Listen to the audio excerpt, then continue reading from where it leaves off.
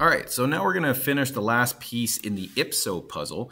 If you recall, we had our ipso, which stood for, so we had input, and then below that we had processing, and then below that we had storage, and then finally output. Now, ironically, we actually did this in the opposite order. We did output first. We learned how to do print line and print, and then we learned how to create variables and store that data. Then we learned how to apply expressions and complex calculations. And now finally today we're going to learn how to actually get information from the user, this idea of input. Now I mentioned at the beginning of the semester that basically every single computer only does these 4 operations. Every single program you do will always do these 4 operations. And it's always going to do them in this order with very, very few exceptions. Now there is times where, for example in games, where they'll do it repeatedly. So for example, every frame of a game, which is 60 frames per second, will do this entire process. It'll check to see whether the user clicked any buttons. It may update the player's position and stuff like that. It will store all that data, and then finally it will display the results in graphical form and audio form to us, sometimes even vibration as well. But what is input? When we're talking about input is the opposite of output. So if output is when data comes from the computer out to the user, this is the opposite way. This is when the user sends information, not just the user, but any outside source really, but typically the user sends information from their world into the program. That could be something as simple as if you're using a calculator, you type in the numbers you want to work with, you type in the operator and you hit equal sign. That's all input. You entered some operands, you entered an operator, and you said go. And then it did the work. For our purposes, we are going to look at the same idea. Now, there's a lot of different forms that input can come into a computer, whether that's a microphone for sound, or a camera, or a scanner, or some form of optical sensors that like VR uses to recognize motion, that kind of thing. Positional data as well from a mouse or a touch screen. But the number one form by far that any program uses is still text from a keyboard, and that's probably not going to go away anytime soon. Eventually it probably will. It'll probably just get replaced with maybe like speech or whatnot, but for now text is the dominant form. So this is where we're going to focus on today, and then later on in the semester we'll look into the idea of other forms of input, like using mouse control and whatnot when we start building games. Now the devices will dictate the type of input that we're sending in. So a mouse, for example, is going to send in positional and click data. The internet is just going to send in information in terms of like image information of what to show on the screen, that kind of stuff. And the keyboard is going to give the individual key presses, that kind of thing. So what we want to do now is we need to understand that every single program uses the input differently. So if I'm using a program like Microsoft Word and I hit the W key, well, what happens?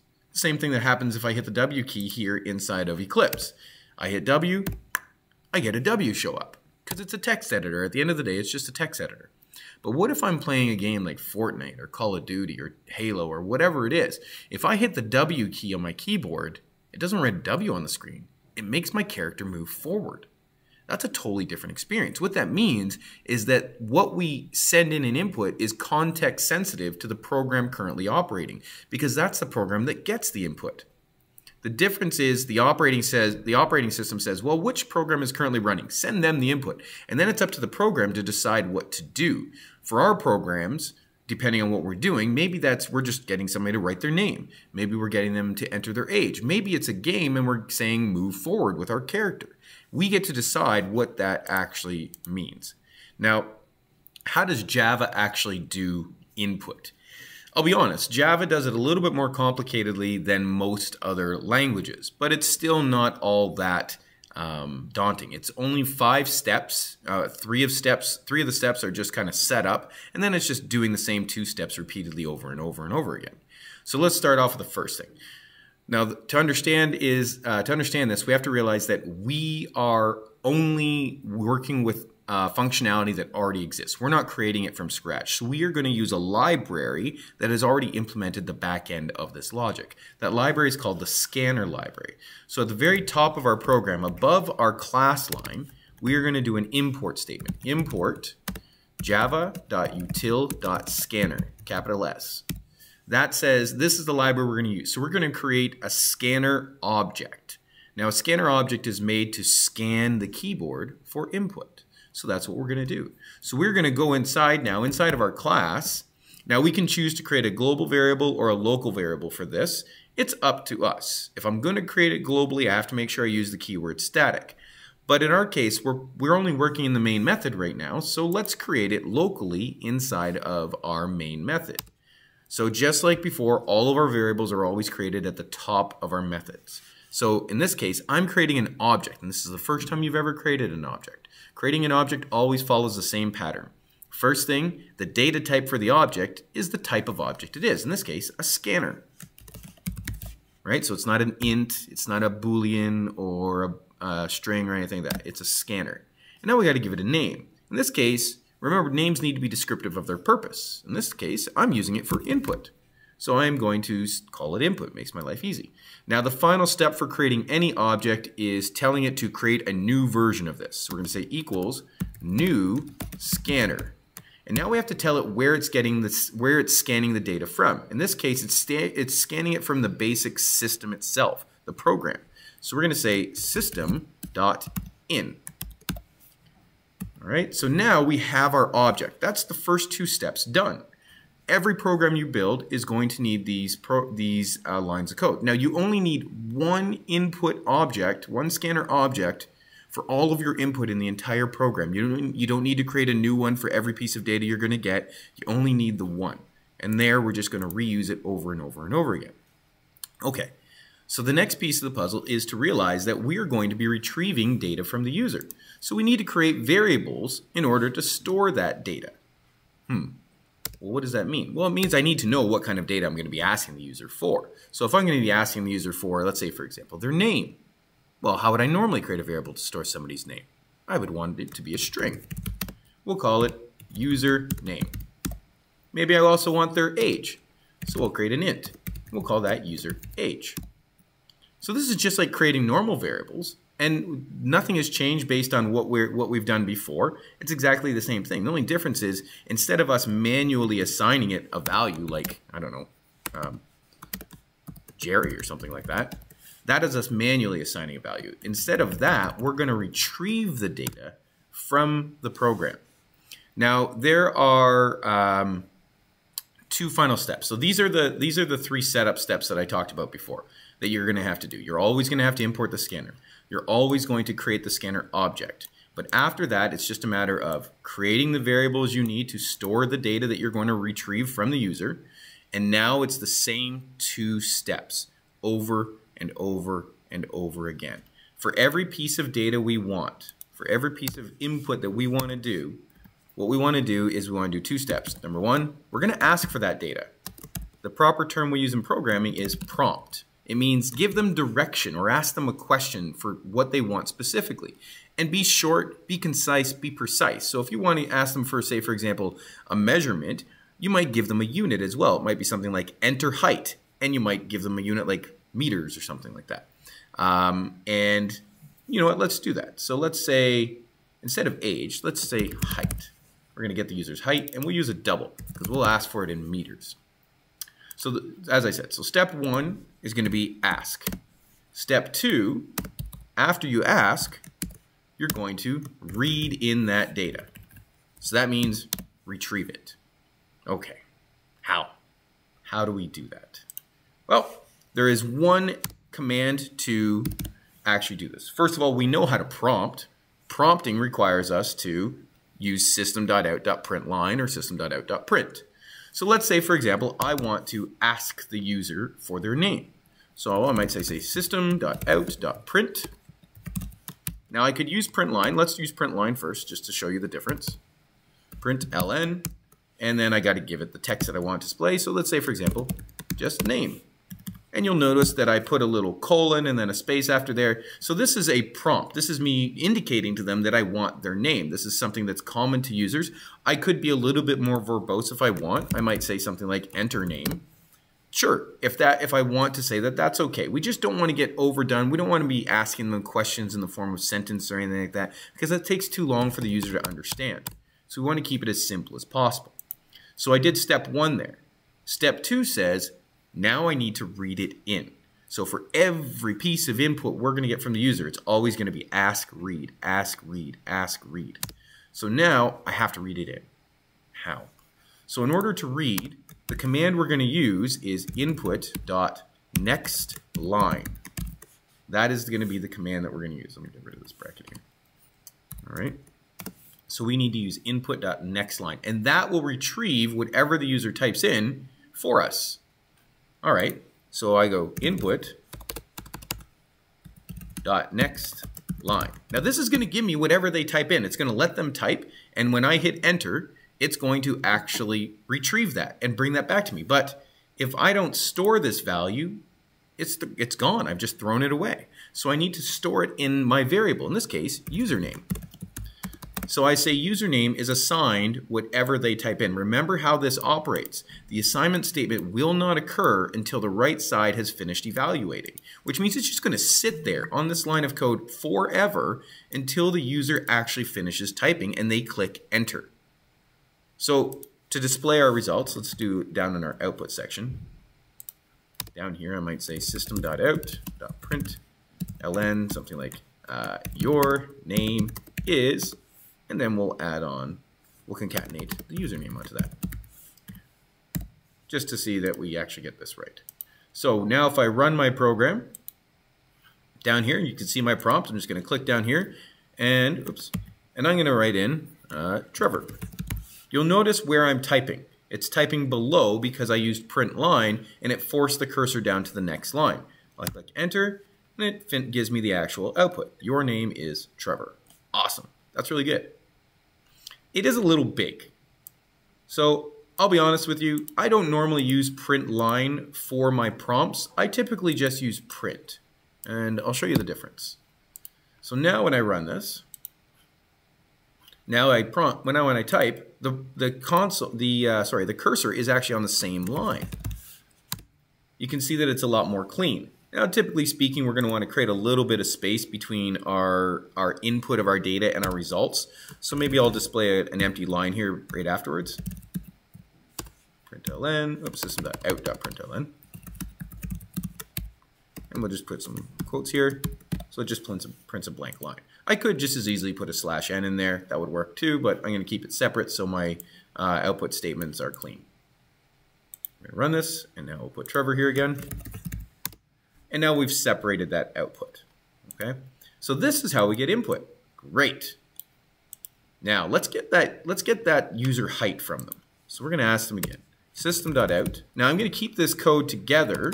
And the reason why I'm keeping it together is because both of these pieces of information I'm asking the user for are related to the user's personal information. If they were unrelated, I might create a gap in my code here just to separate it so as a reader of the code, it's not clear. Let me just pause.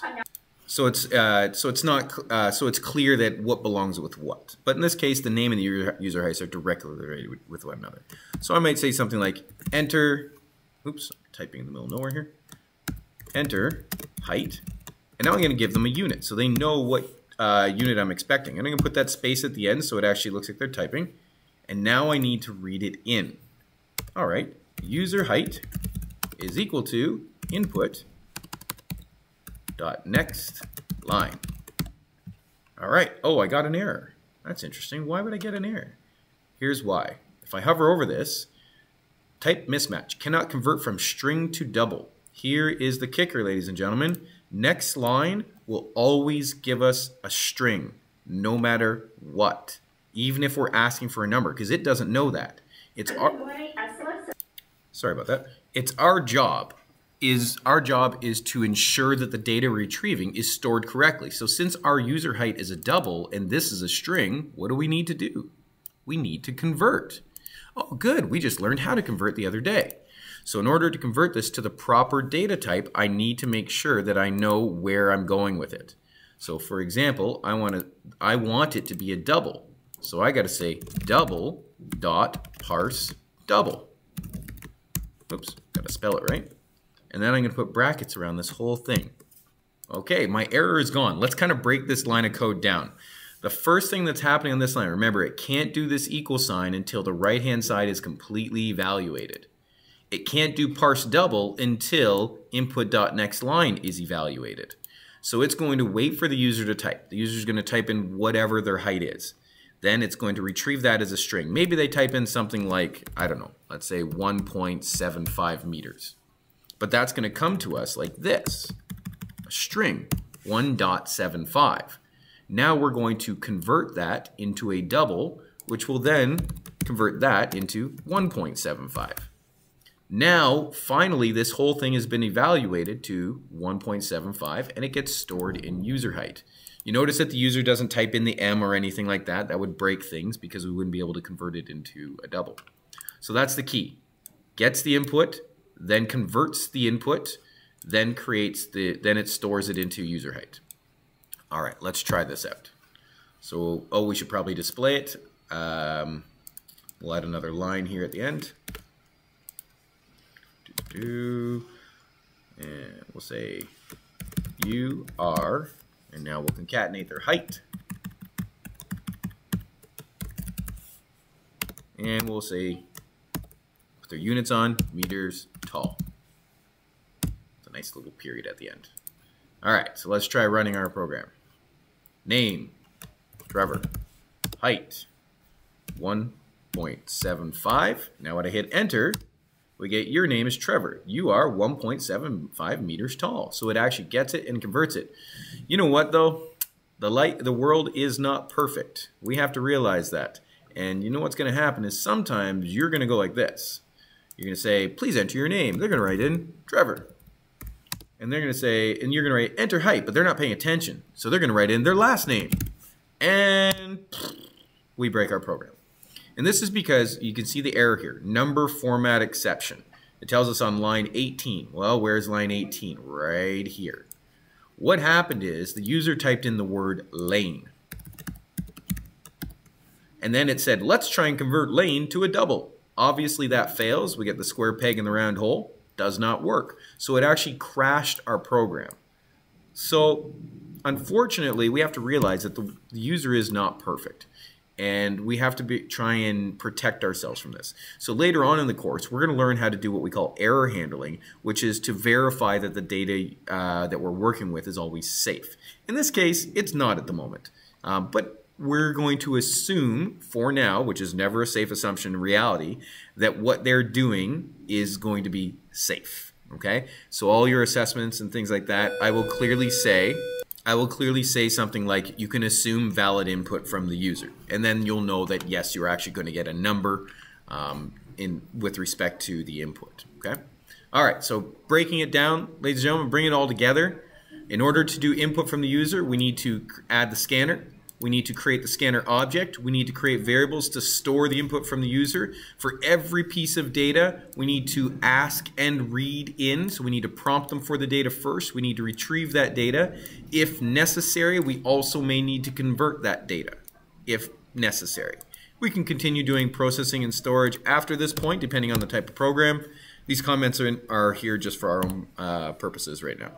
So what I'm going to do for the next part of this video is I'm going to run through an example of something a little bit more complex. We're going to start over here, and something a little bit more complex so you can see us actually working through a full problem.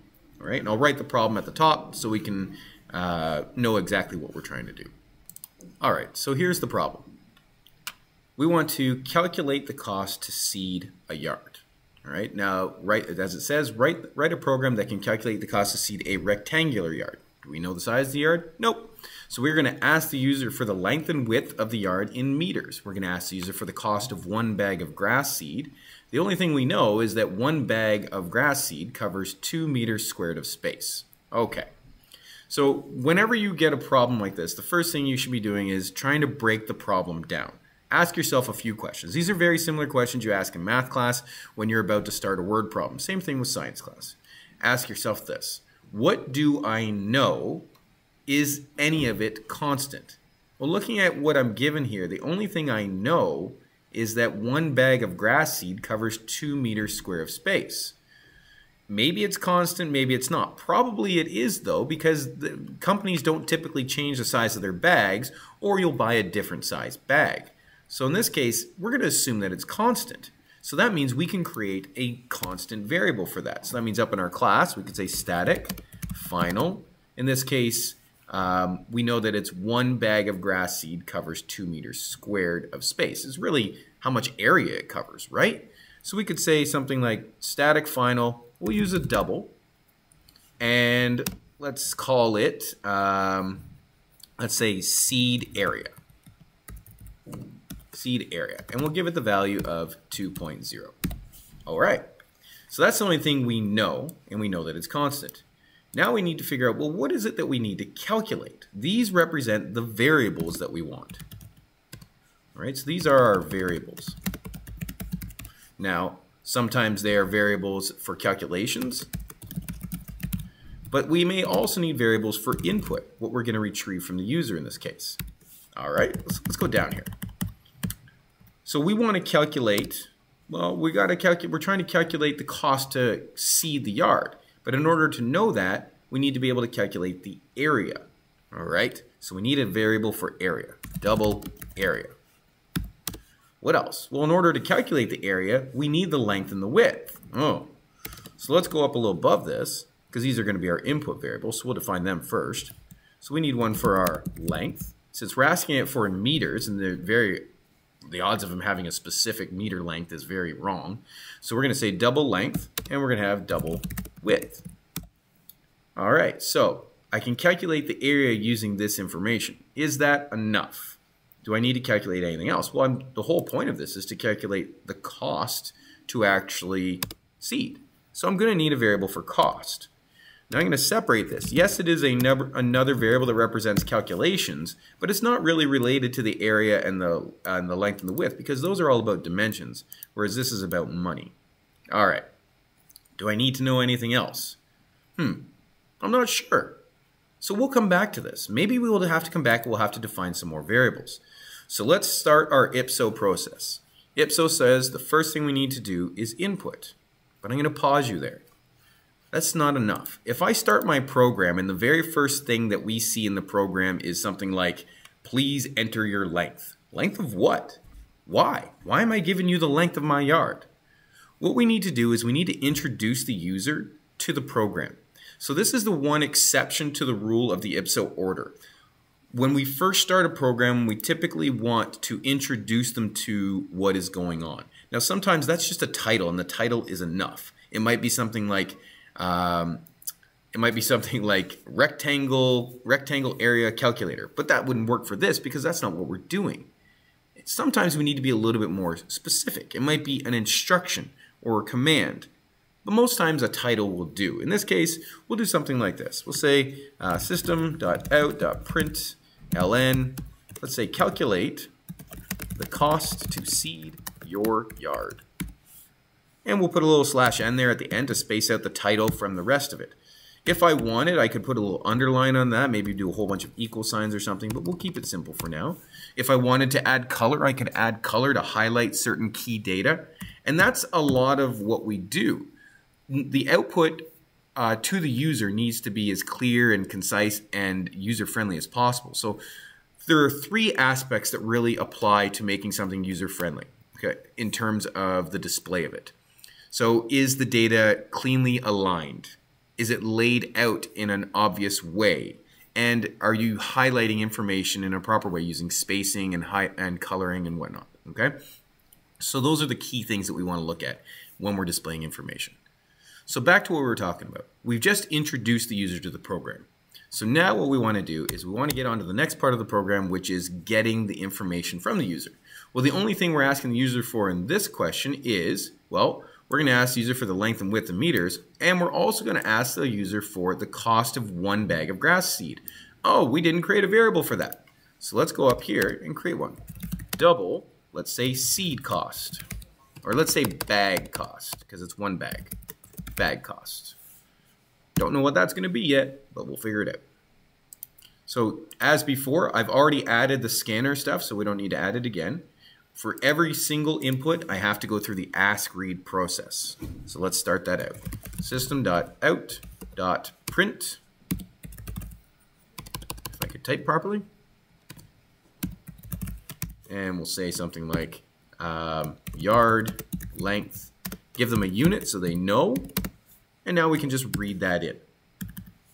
And now this is a number. What kind of number? It is a double. So I have to make sure that I'm converting when I read it in. So my length is going to be assigned double.parseDouble. And then inside of that, I could say input.nextLine.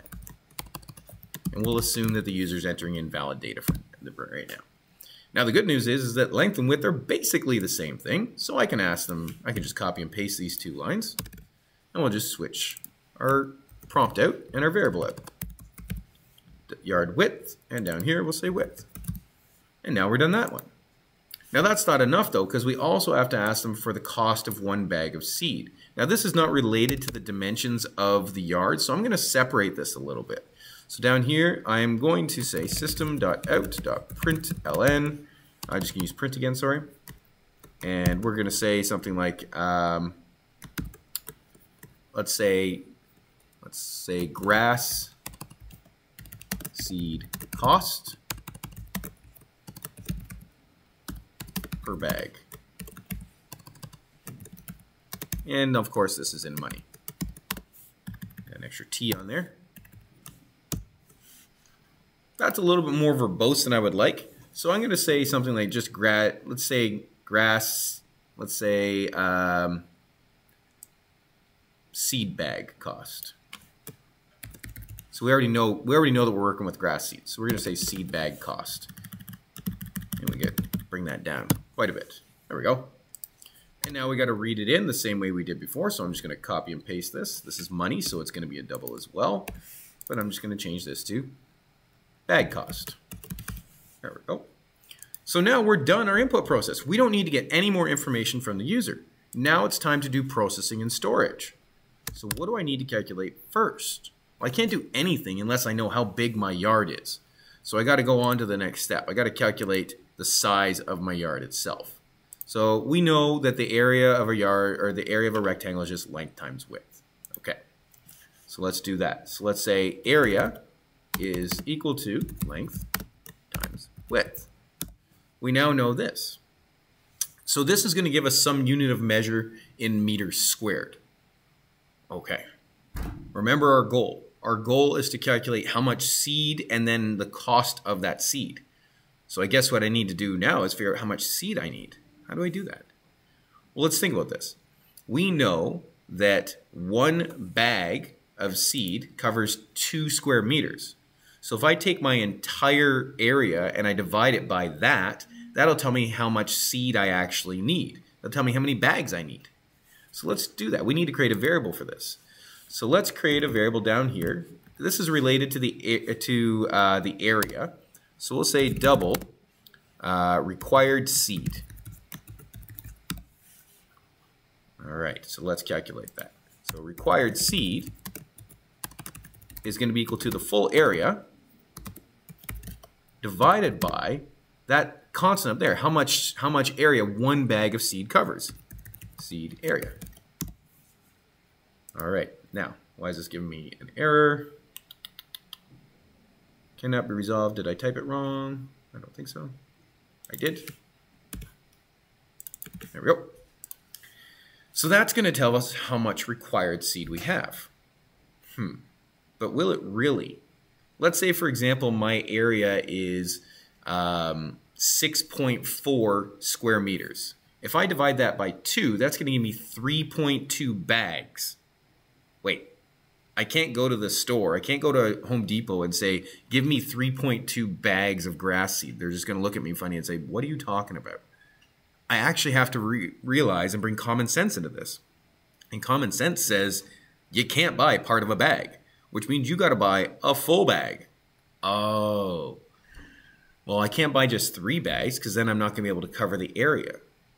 So that means that I need to round my data up. Okay, we can do that. So on the next line, let's figure out, so now we're going to calculate how many actual bags we need. So we can create another. Now remember, we are going to buy full bags, so we can create, this can be an integer. let's say num bags. And down here we can calculate that. We can say num bags is equal to our required seed, but we want to round that up. Now if you remember from our math lesson, we have to use the math.ceil method. Pardon me. Now the problem with that is that that is going to give us the result in double. And obviously we can't store a double inside of an integer because it doesn't fit. We're trying to shove 64 bits into 32 bits and it has decimals. We can't deal with that. Even if the decimal is 0.0 now. So what we have to do is we have to cast. We're just going to cast this to an int. And it will just cut off that 0.0. So now we have, oh, this should not be num bags, this should be required seed. My bad. There we go. So this gives us the specific amount of seed we need in decimals of bags, and this one will give us the actual number of bags we need. And the final cost is just simply multiplying the number of bags by the cost of one bag. Okay, so our cost is going to be equal to our num bags multiplied by our bag cost. And that will give us a nice number in decimal format. Okay, well, we've done input. There's our input. We've done our processing and storage. And the final step of the puzzle is to output. So now we get into what we want to display. What is it that we want to display? Obviously, we want to display the cost, the final cost to the user. So we could say something like system.out.println, let's say cost, let's say yard seed cost. So we give them some nice format.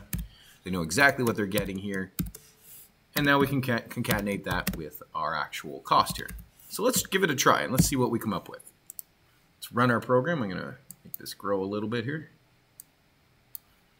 Let's run it.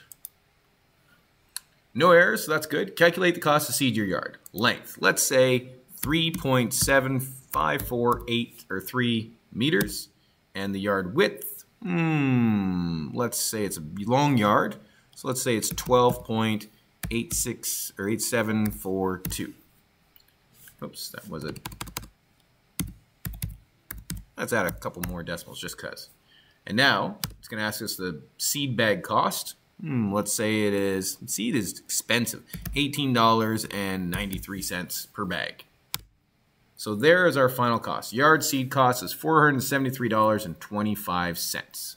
That's not bad. Well, it's actually really expensive. But the point is that it's calculating things accurately. If we think about the cost of this, roughly 12 times 3 is about 36. And then 36, that's our area. And since we're dividing it by 2 because one bag covers 2 square meters, that's roughly 18. And then we do 18 times 18. That should be around 473.25. That should be about good. All right. So our math looks pretty accurate. Now we did get lucky here in the form that we only ended up with 2 decimals. There's no guarantee that we're actually going to get 2 decimal places here. And money should be 2 decimal places. So this would be one of those times where you would definitely want to round your data to 2 decimal places just by common sense, because we shouldn't be showing more than 2 for money. So what I would do is up here, I might create something like double rounded cost. And then down below, we would do our normal rounded strategy. We don't want to round the actual money because we might need it for something else later. So we could say rounded cost is equal to math.round. And what are we rounding? We're rounding our cost, but we want to multiply that by 10. So, or sorry, by 100, so we get 2 decimals. And then we're going to divide the result by 100.0. So we always end up with exactly 2 decimal places. And down here, we would display rounded cost. Now, let's be honest. Looking at this output, I can see that there's all the stuff that I typed in. But then my final output itself was basically jammed right in with my input. That's not ideal, to be perfectly honest. So I would want to look at that and maybe clean this up a little bit. So first of all, I could start by separating my results from my input. So I could do a blank line, system.out.println. And that's great. But now I want to use some common sense and say, well, is this all that the user actually cares about? Now, I know the program just asked for the cost, but Is that all that's useful to the user? Think about this. If you're the person who's seeding their lawn, do you not think it would be a little bit more important for you to actually verify this data as well? You're just were told a cost, but you still have to go to Home Depot to actually buy the seed. So what other piece of information would be important to you? How about the number of bags to buy? That would be pretty useful. Do you need the area? Maybe, but it's not as necessary as that number of bags. So let's go with that. Let's add that extra piece of data on there for them as well. System.out.println. Let's say bags required. This is going to be useful information for them. And we'll just concatenate on that with num bags, which is the exact number of bags they need. So let's try running this again. It's going to clear my stuff. And we'll give it some weird numbers. Let's say 11.2386, whatever. And let's say 4. Blah, blah, blah, blah, blah. And we hit enter. Seed bag cost will make you a little bit cheaper today, 13.93. All right, so we still got our 2 decimals, which is great news. And we were told exactly how many bags we actually require, which is 27 in this case. So that is pretty good. We're getting every piece of information we want. I can clearly see that this is separated. Now, if you are working in, Replit or on another tool outside of Eclipse that can recognize, or a newer version of Eclipse, you do actually have the ability to clear the console. Sometimes instead of like just putting a blank line, you may actually want to clear the console. And you can clear the console with the following command. I don't expect you to memorize this, but it has been in a few of our notes. So just a system.out.print and then this kind of mess. It's an escape sequence that is supposed to clear the screen. Now, it hasn't been working on the Eclipse on the school computers because they use a really old version of Eclipse. But let's see if it works here. I'm going to get rid of this line. And we'll try this again. Let's say, I don't know, 3.2 and 5.7. And we'll make it 13.99. So this one, it's still not working on this version of Eclipse as well. So normally what it would do, it would delete at this point all the stuff up to here. In this case, that would mean all this would just go away and the cursor would go back up to the top of the screen. Now, that is both good and bad. On the good side, you have a clean view of all the results. On the bad side, sometimes the input is important information for the user to know so they can visually verify that what they're seeing is accurate. So it would be a good idea to maybe, if you're going to do that, also restate the data that they entered in a very clean and clear way. So I might say, here's the length you entered, like length colon blah, width colon blah, cost or seed cost blah. And then they know what they typed in and it's formatted much simpler and clearer, and then you can give them the results after that. It really depends on the program that you're building. And the last piece of the puzzle that I want to point out there is you'll notice that my output came out to 139.9. That's not really normal for us in terms of how we interpret money. That should be 90 cents, so 0.90. At this point in the course, we haven't learned how to force that yet. So if you do get that weird situation where there's a trailing zero, just ignore it for now and we'll figure it out later on. No need to rush it or anything like that, okay? So that's it for now. You've gone through a complex problem. We went through full IPSO process. We learned the steps to kind of get started and how to cleanly organize and format our program. In this case, I probably wouldn't do the clear screen though, because otherwise we're gonna have to restate all that data. That's it for now. Good luck.